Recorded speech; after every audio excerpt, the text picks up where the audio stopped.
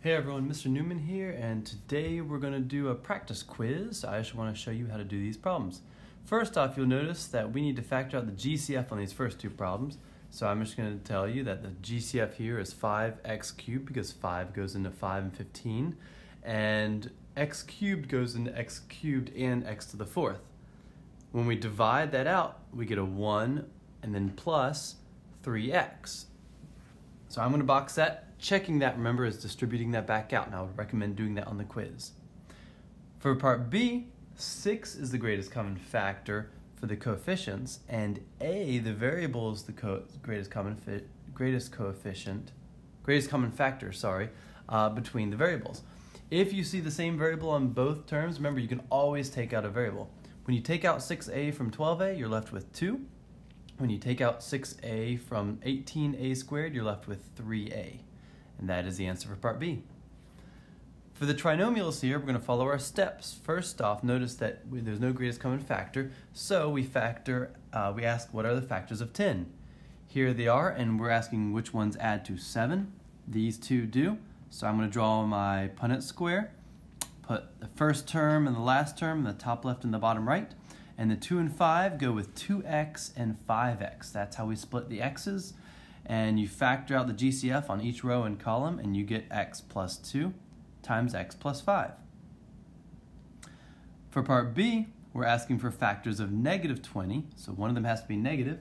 Here they are listed real quick, and once you find the correct one, notice we want to add to negative 8, so we see 2 and negative 10 are the correct pair.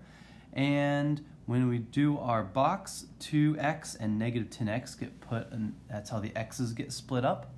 So the GCF along each row and each column gives us x plus 2 times x minus 10. And that's the answer for that one. For the next one, we're doing difference of squares here. Remember, the way you start off is you start off with plus and minus in parentheses. And it's the first term is the square root of the first term in the question. So the square root of x is just x. So I'm going to put an x there and there.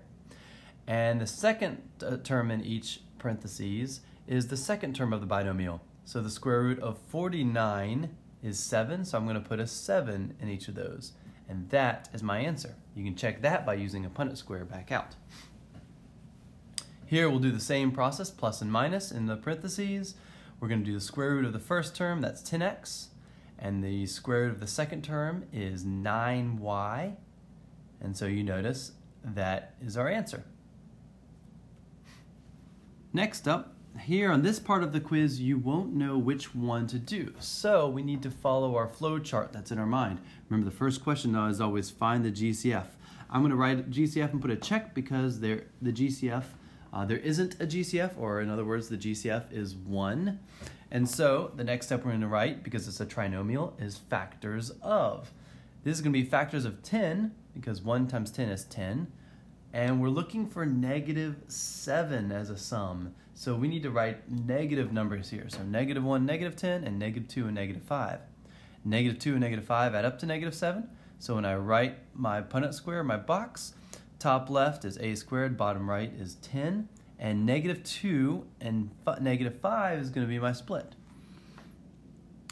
When you find the GCF of those, notice you have to have a negative here. This is where it's crucial that you check your multiplication back out. And when you do that, you get a minus 2 times a minus 5 is the correct answer. All right, number 2, GCF. Well, the GCF is x squared, and once you do that, you notice we're down to a binomial. It's not a difference of squares, so we are done. For the next one, the GCF is 1, so we'll not be pulling anything out there. So we're looking for, it's a trinomial, so factors of 16 times 1 is 16. The factors of 16 are 1 and 16, 2 and 8, 4 and 4. And we're looking for which of those sum to 8. Well, that's 4 and 4. So when I draw my Punnett square, top left and bottom right get filled out, and 4b and 4b are the two remaining boxes. When you find the GCF, you get 4b for the top and 1 for the bottom. Remember, sometimes 1 is a GCF. In fact, because that bottom right box is a 1, the GCF for that and anything will always be a 1. So we also get 4b and 1 on the top, And our solution is 4b plus 1 times 4b plus 1. The fourth one there, you notice that's a binomial. There is no GCF. So since it's a binomial, we check, is it a difference of squares? You notice 9 is a perfect square and 100 is a perfect square. So yes, it is. So plus and minus. The square root of 9n squared is 3n, and the square root of 100 is 10. So that is our answer. Next up, we've got this. There are 4 terms, so we're just going to put all 4 of those in the box. I did check for a GCF, and there isn't one. A little harder to look there, but there isn't one. So let's put all 4 terms in the box. One thing I noticed on people's classwork that they messed up on is when you factored out from the top, you did not get n squared, so watch very carefully for this.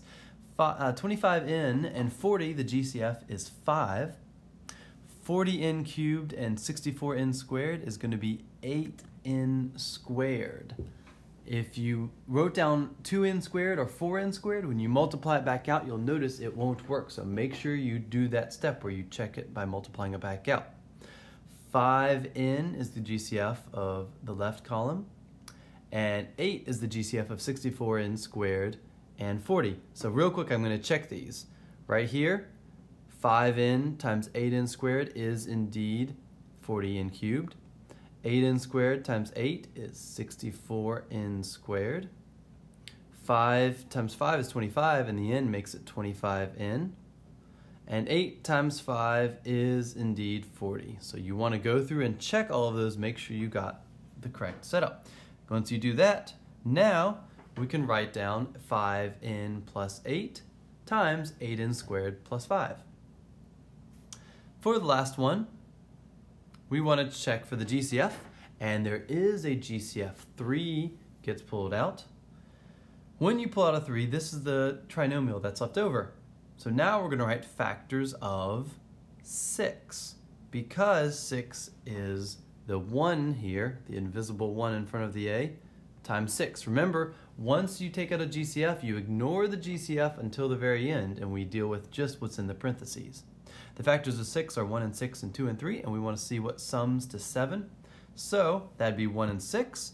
Draw my Punnett square. I'm going to put 1a and 6a in the diagonals, and when I find out the GCF, I get a and 6 and a and 1.